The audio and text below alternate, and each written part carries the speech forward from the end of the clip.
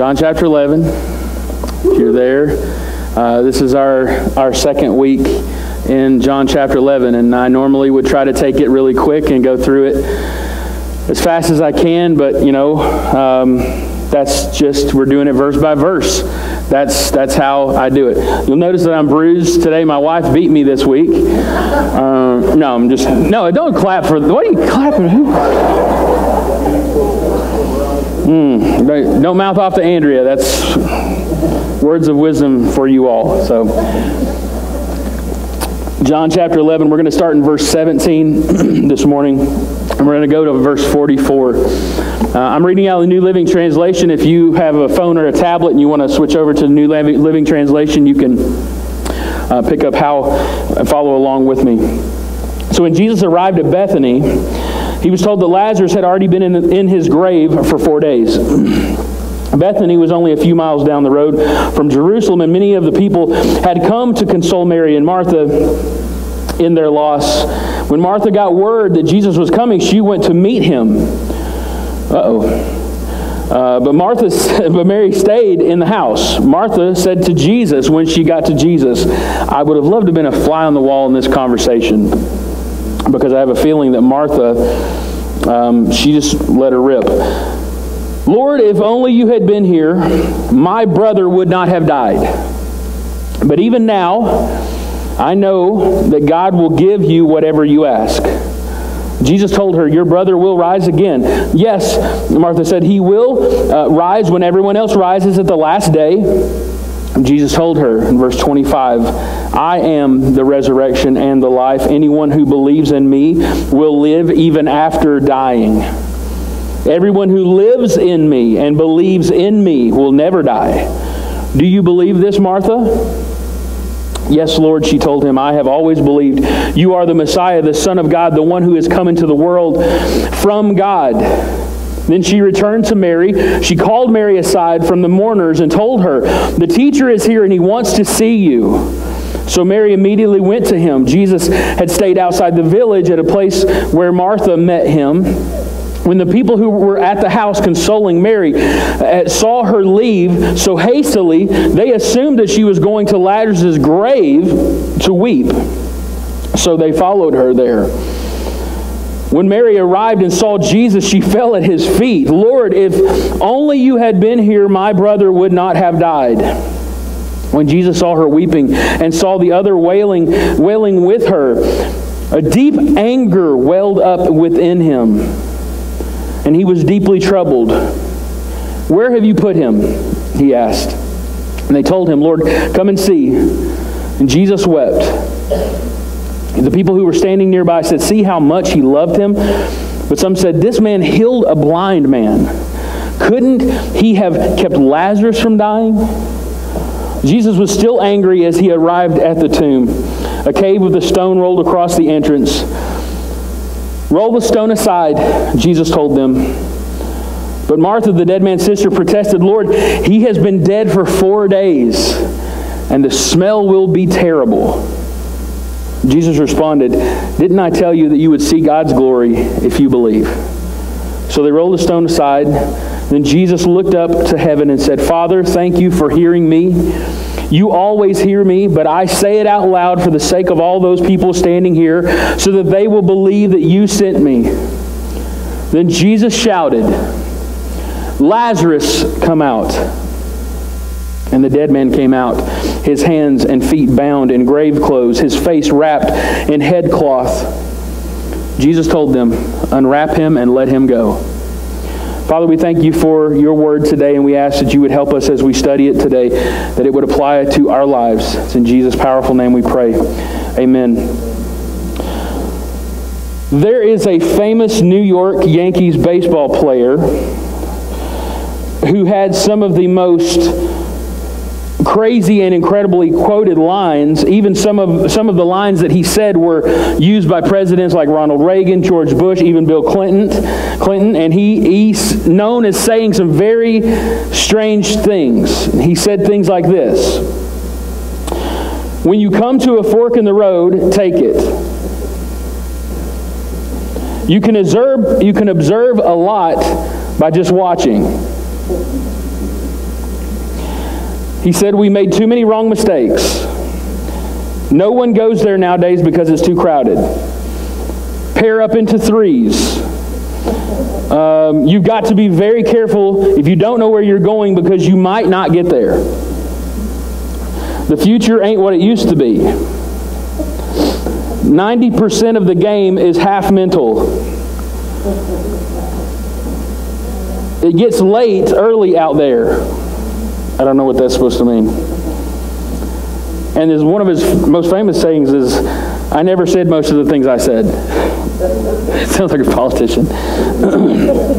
But the most famous thing that this Yankee ball player is known for saying, and the thing that is quoted more often by anybody, and I've actually even heard it already this morning, it ain't over till it's over. Anybody know who the ball player is I'm talking about? Yogi Berra, absolutely.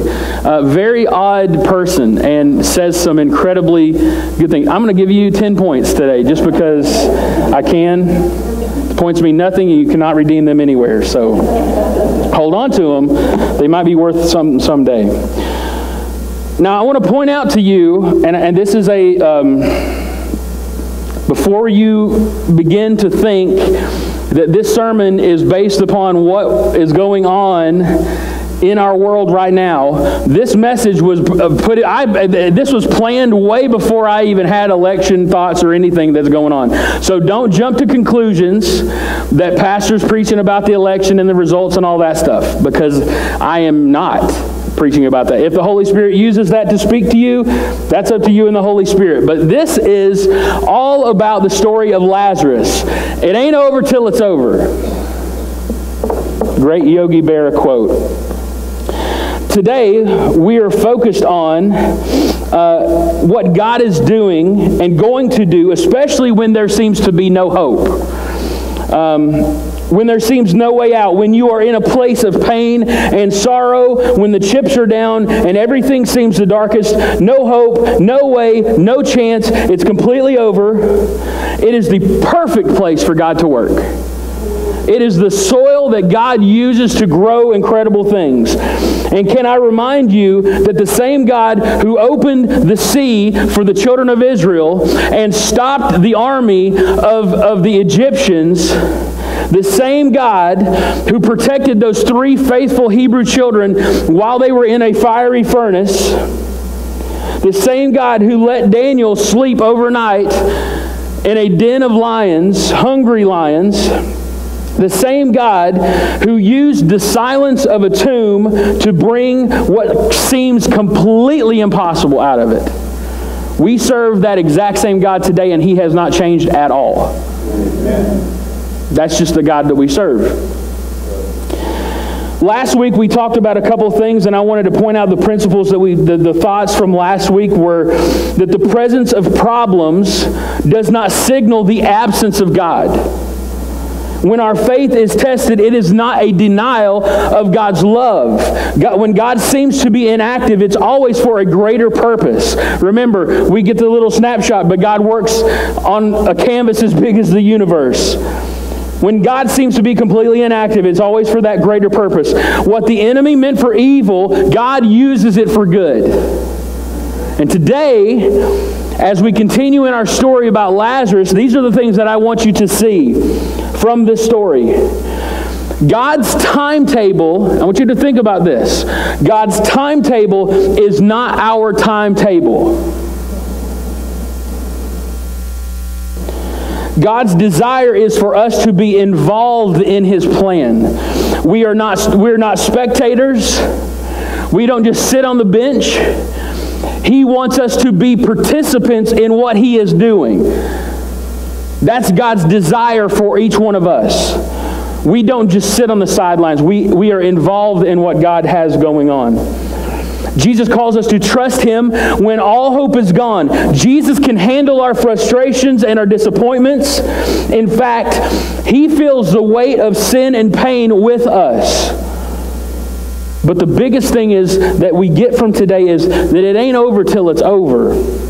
Where the world puts a period, where sin puts a period, where the devil puts a period, God removes it and puts a comma, because He is not done. The Bible has never been more relevant to us than it is right now, today in our day. When Jesus comes to Bethany, remember, Jesus has been hounded by these religious leaders because they want to kill him. And Jesus knows that when he goes to Bethany, the chances of him getting caught in Bethany are very high. So Jesus travels down south to Bethany, which is about 2 miles outside of Jerusalem. So Jesus is getting really close to some big danger.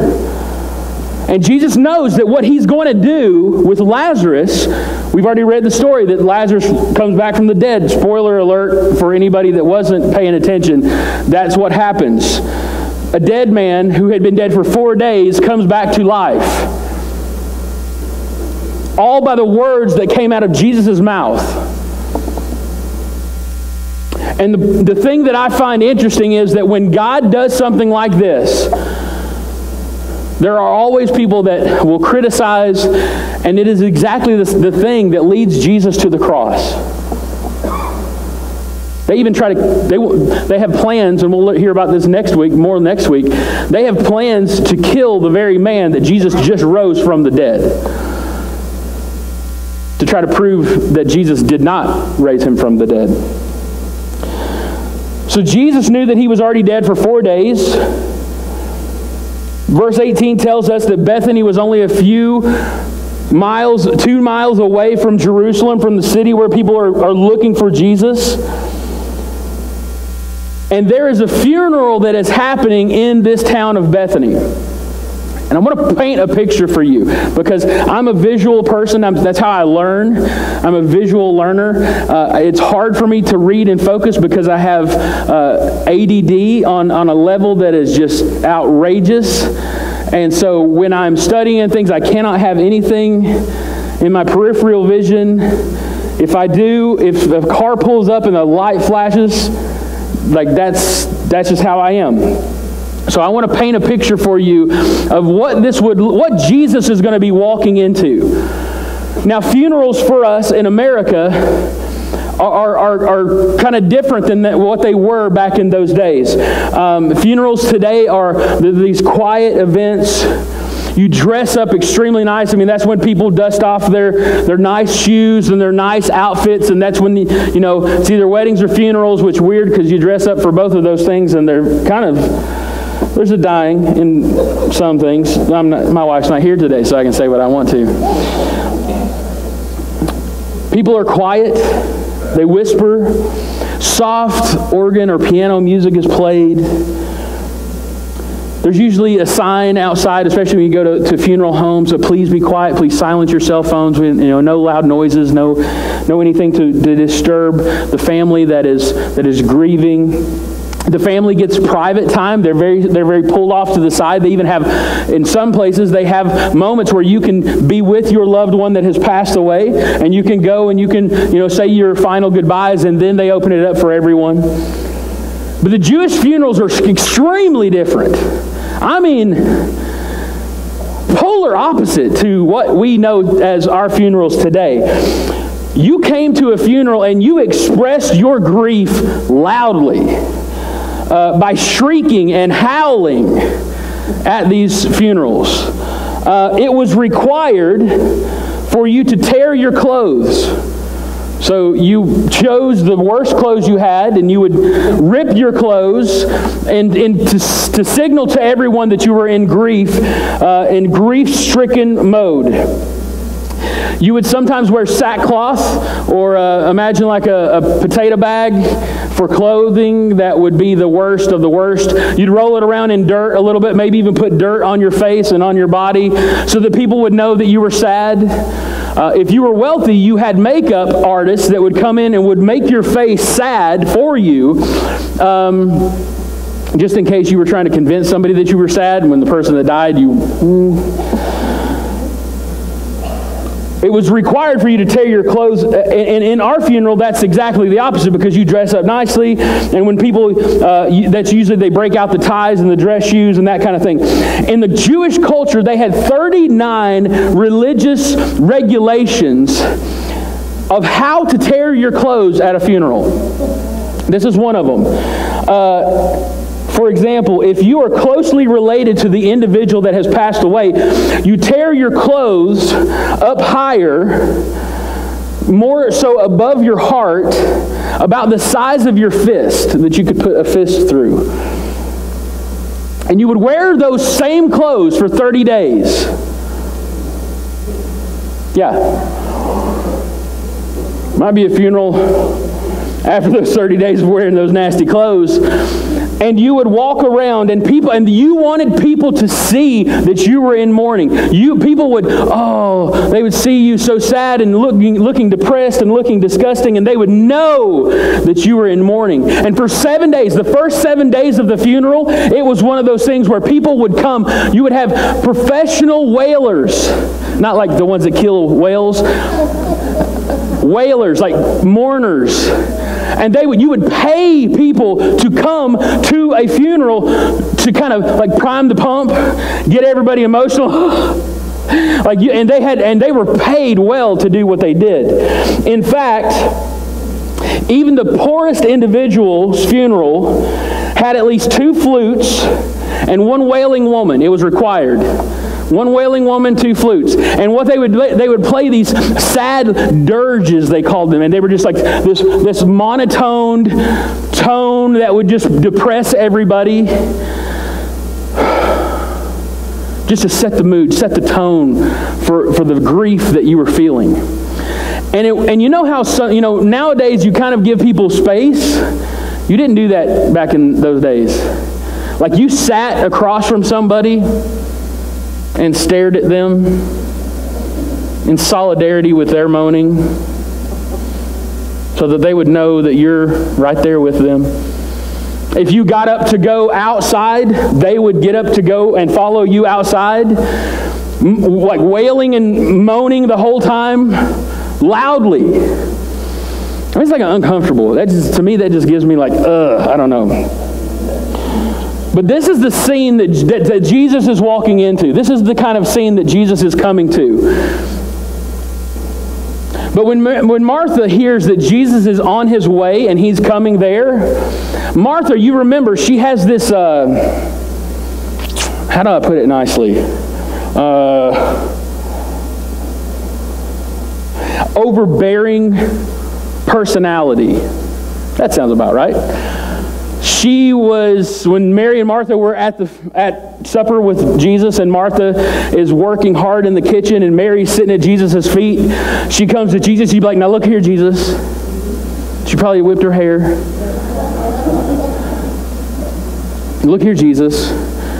Mary needs to be in the kitchen with me, helping me do the work for this meal. So you better tell her to get in that kitchen and help me do what needs to be done. And Jesus says, hey, hold up, Martha. Mary has picked the right thing. She needs to be sitting at my feet. In fact, Martha, you could lose the attitude and come sit at my feet too. He didn't say that. He probably thought it, but he didn't say it because he didn't want to get spit in his food. So Martha, she hears that Jesus is coming, and no doubt she hears it from the person that she sent the message to Jesus that Lazarus was dying. And this person brings back the message that, hey, Jesus is in town. Jesus is coming to your house. And Martha's like, I ain't waiting for him to come. I'm about to go out there. I'm going to tell him what I think about what he should have done. That's Martha. Like stomping. Just like, I'm telling, like talking to herself. You men, come on, we know. I'm going to tell him, you can tell me, why he should have been here when I told him to be here. How it should have worked. He doesn't know. Come on. All the way there to Jesus. And this is what she says. Lord, if you had been here, my brother would not have died. What's the next word? But. It's like she catches herself in her attitude. But even now, I know that God will give you whatever you ask. Now a lot of people say Martha was not shy at all about how she felt about things. And this is where most people, in a lot of the commentaries I read this week, said this is probably where Mary or Martha believed that Jesus could raise Lazarus from the dead. And that's not true. Because Martha even says at the graveside, she says, God, Jesus, he stinks. He's been there for 4 days. Do not open that door. This is the moment where Martha, it's not that she thinks Jesus is going to raise him from the dead again. This is the moment where Martha says, my brother has died. Yes, I think you should have been here. But I still trust, I still believe that you are in communication with God. And even though I don't feel happy in this moment, I believe and I know in who you really are. My thing is that anyone can believe and have faith when the sun is shining, the bank account is full, the job is going great, the bills are paid, the fridge is full, family is healthy. But true faith, very dangerous faith, believes even when everything is falling apart. No matter how thin of a hope that you have. So Jesus tells her in verse 23, your brother will rise again. Yes, Martha said he will rise when everyone else rises at the last day. I understand that. Martha knew her theology. She knew it well. She knew that there was one day going to be a resurrection of the dead. It was one of those things that had been talked about in their culture, in their religion. But Jesus tells her, he says, no. It's not someday. He says in verse 25, I am the resurrection and the life. Anyone who believes in me will live even after dying. Now, I want you to notice something. Jesus doesn't say, not I have the resurrection and I have the life, or I will have the resurrection and the life. Not someday I will be the resurrection and the life. He says, I am right now the resurrection and the life. Anyone who believes in me, even though they die, their physical body, even though they die, they live. That's like fact. Jesus is like, no, Martha, it's not going to be someday. I am right now the resurrection and the life. Now check this, what he says in verse 26. Everyone who lives in me and believes in me will never die. Hello? Did you catch that first part? Because, we always focus on the believe part, like anybody who believes in me. No, what did Jesus say? Everyone who lives in me, you know what that means? That means relationship. Hello?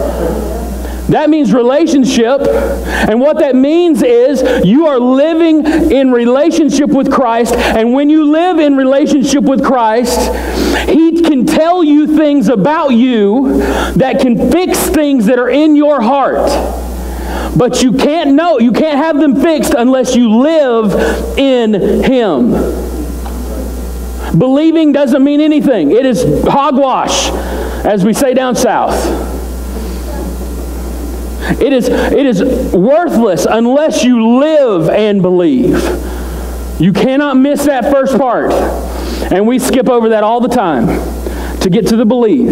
Oh yeah, I believe in Jesus. Yeah, I believe. No, but do you live and believe? Big difference. But Jesus puts her on the spot.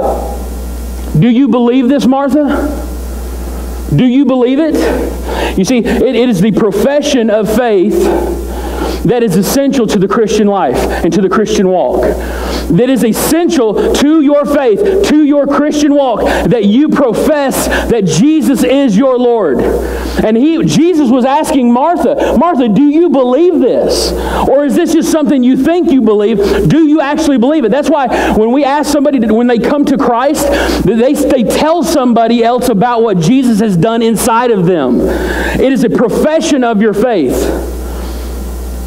to say, I believe, this is what I believe.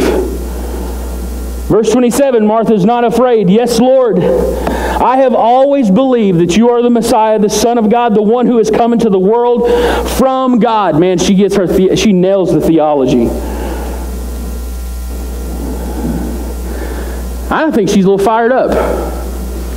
Because guess what she's fixing to do? She's fixing to go tell Mary that she needs to come and see Jesus. Verse 28. She comes to Mary, she pulls her aside from the mourners and told her, the teacher is here and he wants to see you. You see, these two girls they've been struggling for a couple days. Why isn't Jesus here? Why isn't he shown up when he's supposed to show up? Well, he should have been here, kind of thing. They've been talking about this because you're going to see they share notes here in just a second. She pulls Mary away from the other mourners in the crowd, and she whispers to Mary, because Mary's one of these, she's an emotional person, and she needs to hear this from Jesus himself. Martha does something interesting. She calls Jesus the teacher here. You realize that rabbis never taught women? Like rabbis in this, they didn't think women could understand or learn or comprehend, and so they wouldn't teach them, but guess who taught them? Jesus is like, I'll take the ones that nobody wants. I'll take them. So when we think that women can't be in ministry, hogwash that's a word you need to put in your vocabulary, please. So Mary immediately went to him outside of town, trying to, keep out of town. When the people in the house, they were consoling Mary. Remember, when you're at a funeral and somebody has died and you sit there with that person and you stare at them for a week, everywhere they go, you go. Because you're going to console them, you're right there with them. They think Mary is going out to Lazarus' gravesite to weep and to mourn. But no, Mary's like, there's a different spirit about her. She's on her way to see Jesus because she knows that there's no other hope that is found. And if we don't know that, then we need to know that. Mary arrives and saw Jesus. She fell at his feet. That's Mary. She's not hey, look here, Jesus. You should. No, that's not Mary. Mary just falls down at his feet and begins to cry. And look what she says. Her and Martha have been sharing notes. Obviously, they've been saying this to each other all week. Lord, if only you had been here, my brother would not have died. They've been saying that back and forth to each other all week long. If Jesus had been here, well, I know. Totally different if Jesus was on the scene.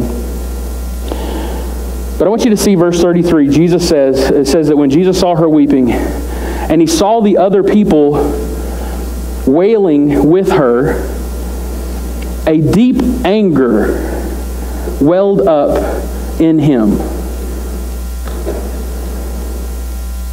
Now, I have the ability to go into a program in my computer, and I can go back and look and see how this was originally written. And I'm not smart enough to read Greek and Hebrew. But there's a thing in there that says, hey, you want to click it to this, and you click it, and it says, hey, this is what it says in Hebrew and Greek. You want to know what it says there? Jesus snorted like a horse. Yeah. He snorts like a horse. He's angry. Now you think, oh man, Jesus is angry at Mary and Martha and angry about all this? No. There's a totally different anger that he's feeling. It's not an anger towards them. It's an anger towards sin and death. I want you to understand something. Jesus, when he was a part of creation and part of making us and making everything that we see here, Jesus has a vested interest in us. Because inside of each and every one of us, inside of every person on planet Earth, God has stamped the Imago Dei, which is the image of God, on each one of us. So in living inside of each one of you is the image of God that is stamped inside of you. And when sin came into the world, when Adam and Eve sinned, and it came into the world, it destroyed the creation that God made and loved so much. and death and cancers and sin and all those things came into this world that God had created, this perfect, beautiful world. And he knew that when that happened, it was going to come into each one of us, into the Imago Dei life that we have. I tell everybody all the time, I'm like, you realize that every person on planet Earth has the Imago Dei stamped within them. President Trump has it, Joe Biden has it, Kamala Harris has it. They all have that Imago Dei stamped in them. So we cannot hate people like that, because the image of God is stamped on them. What Jesus is angry about is this. He is angry because he sees what sin does to what he loves so much. He's not angry at them for being sad. He is not angry at them for being upset, for being frustrated. Jesus welcomes those feelings, those frustrations, those angry feelings that you have sometimes that well up inside of you and you just like you're about to explode.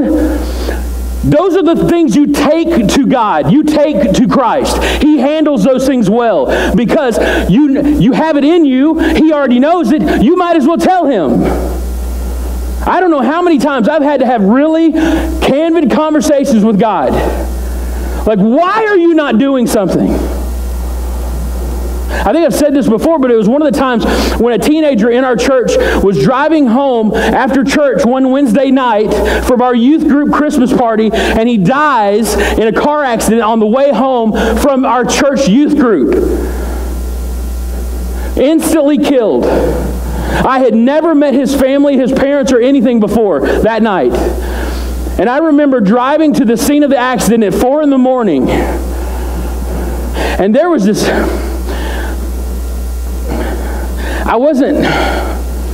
There was just something in me. And I felt something say to me, to let it out, man. Go ahead and tell me. Tell me how you feel. So the ride all the way to the scene of the accident where Thaniel was dead, all the way there, God heard tears and anger and yelling. I mean, I was screaming at him. Why would you let this kind of thing happen? Why? You could have stopped it. His parents don't deserve that. That kid's an awesome kid. Why would you do that? I was in one of those modes where I was like, you're just going to hear my heart, Jesus. That's all it is. You know, Jesus loves it when we speak to him from our hearts and we tell him how we feel.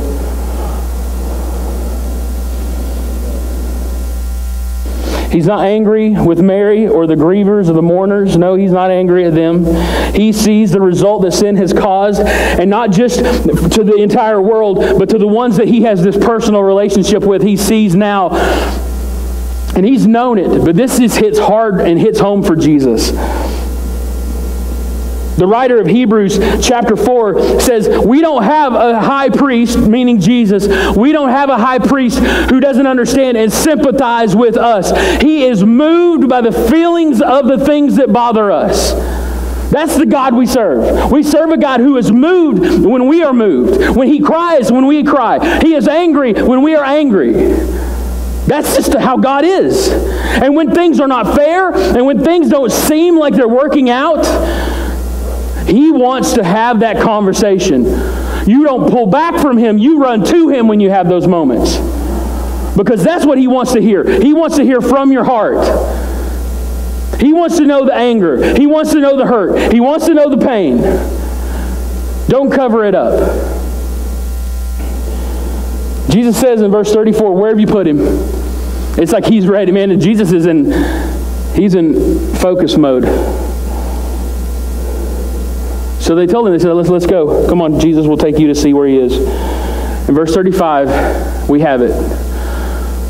The verse that all of us can memorize right now. Shortest verse in the Bible. At least you can say, I got this one. Jesus wept.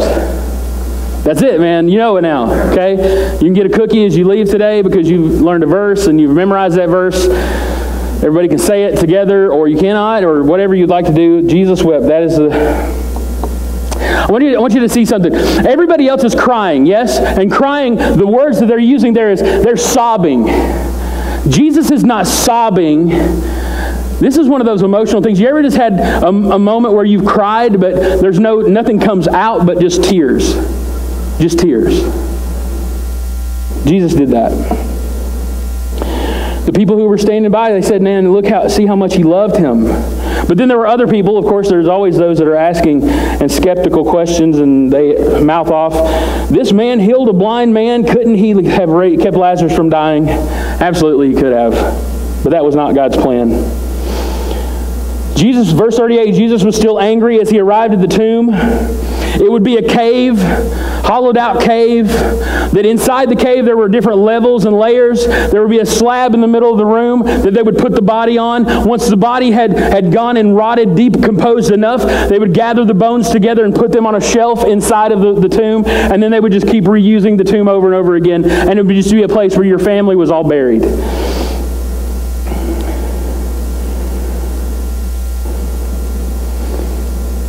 Verse 39, Jesus says, roll the stone aside. Now, this was one of those things that this week I'm thinking, okay, now why didn't Jesus use his Jedi powers and just pick up that stone and throw it away? Why did Jesus ask people that were there, why did Jesus ask them to move the stone? Maybe he wasn't feeling it. Maybe he wasn't. No. Jesus' desire is to use us humans for what we can do, so we can depend on Jesus to do what we cannot do.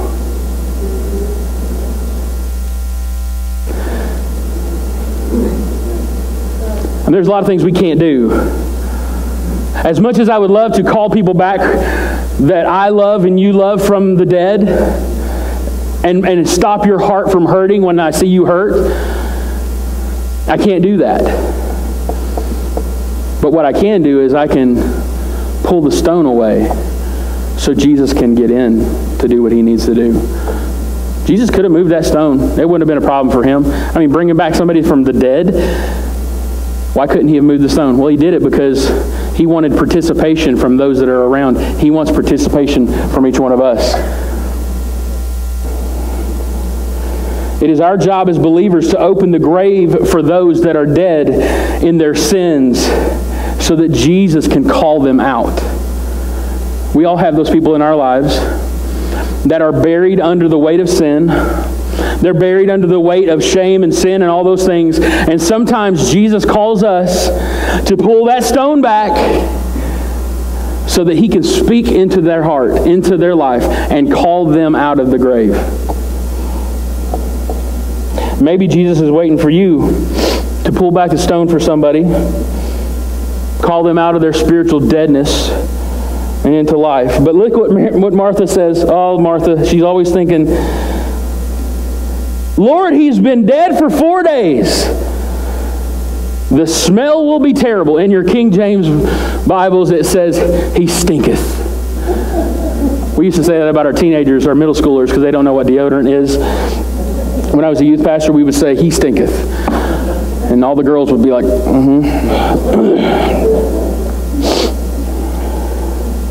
But this is what Jesus says to Martha. Didn't I tell you that you would see God's glory if you believed? So they rolled the stone aside. Then Jesus looked up into heaven and said, Father, thank you for hearing me. He's praying this out loud. Father, thank you for hearing me. You always hear me, but I'm saying it out loud for the sake of all these people standing here so that they will believe that you sent me. You know, I did some research this week, and I'm telling you right now, I did it for you not to have to do it. I Googled what would happen to a body after being dead for 4 days with none of the chemicals that we use today in a hot atmosphere in the Middle East where there is extreme heat. I Googled that for you. You're welcome that I had to do that for you. You don't have to do that, and I'm asking you not to do that. That was It's gross. It is disturbing and gross. I'll just give you a glimpse. By this time, 4 days into it, there would be a, how do I put this? I'm just going to say it. There would be a greenish brown ooze coming out of the body. All the cells and organs have died, and there begins to be this decomposition inside the body that happens, and then it's bloated, and it's got to go somewhere. Yeah. I should have had barf bags today, shouldn't I? I had barf bags sitting in. Should have. There's this goo that's coming out of Lazarus. That's as far as I'm going. You're welcome. Now, we talked about last week how God's timetable, like God does things in order, in the way that He does things, and there's a whole reason behind that. Jesus says to His Father, you always hear me, but I'm saying it out loud for the sake of these people standing here so that they will believe you sent me. And Jesus shouted. This is Jesus yelling at the top of His lungs. This is not, hey Lazarus, come on out. No, that is not what Jesus is doing. Jesus yells, and I'm not going to do it. Jesus yells, Lazarus, come out. Now, he says specifically Lazarus because Jesus has so much power that if He would have said, just come out, all of the people that had ever died would have come back to life. Now, He's like, y'all just stay back. I'm only calling this one. No, not yet. Lazarus. Lazarus was like, huh? Huh? Call me? Lazarus, come out. And the dead man came out, his hands and feet bound in grave clothes, his face wrapped in a headcloth. How would the guy see? I guess he's going towards the light. Wherever the light is, he's like, I got to go towards that. I mean, do you realize the impossible thing that just happened? I mean, there is literally fluids oozing out of this man's body that has been dead for 4 days. And Jesus completely, in an instant, with just saying, Lazarus, come out, everything goes completely backwards. The impossibility of that happening and Lazarus being able to not only get up after being completely bound, I'm sure he was hopping out of the grave because he was bound, his feet were put together, his hands were at his side, his face was covered. He's like Easter Bunny hip-hoppity out the grave. And this is what Jesus says to him. Unwrap him and let him go. Now Jesus could have, like I said before, Jesus could have done the unwrapping, mind trick, Jedi mind trick, whatever, and unwrapped Lazarus. But Jesus called the people around Lazarus to unwrap him from his grave clothes. So what's our response for this today? We have to realize that that God's timetable is not our timetable. God's desire for us is to be involved in His plan. He wants to use us in doing His work. God doesn't want us to just be spectators, to sit on the sidelines while He does what He does, and we don't have to do anything. No, God calls us to do things as well, to be participants. There are way too many people that just sit on the side, on the bench at church and don't do anything for the glory of God. Now I want to tell you why Jesus waited 4 days. There was a belief in the Jewish culture that the spirit of a deceased person would hang around the body for 4 days, would circle around the body for 4 days, looking for a way, that spirit was looking for a way to get back into the body. But by day 4, there was such a decomposition that would happen to that body. The spirit would see that and say, there's no way I can get back into this body, and the spirit would completely leave. Now that's what they believed. Whether that's true or not, I don't know. But this was Jesus saying, I'm waiting till there is absolutely no hope. By the 4th day, there is no hope of resurrection at all. No chance whatsoever that this guy's coming back. Spirit is gone. Decomposition is happening. That's why Jesus waited 4 days. because he didn't want anybody to doubt. You see, back when Jesus heals Jairus' daughter, and remember they said, oh, she's asleep. That's how Jesus... No, Jesus didn't want any doubts about this resurrection. Why does God wait? Because when there is no hope left, when everything else has failed, hope walks into Bethany. And he calls our names, brings us out from death into life. That's the Jesus we serve. That's the Jesus that we serve. Father, we thank you for this day. We love this message of Lazarus. All hope is gone. All hope is faded. There is no chance of this man coming back. And then Jesus, you walk into town and completely reverse every cycle of death that has ever been. There were tears shed. There were moments that seemed hopeless. I guarantee you there are people in this room that have felt those hopeless feelings before. But then on the last moment, you come in and blow our minds with the ability to do what seems to be utterly impossible. We ask that you would do that in our lives today, Jesus. If there's anybody here this morning that is living dead in your sins, I'm asking you to let Jesus call you out of that life into glorious freedom to salvation. You do not have to live in bondage to sin any longer. Death has no hold over you. The grave has not won. Satan has no power, because you are bought with the blood of Jesus.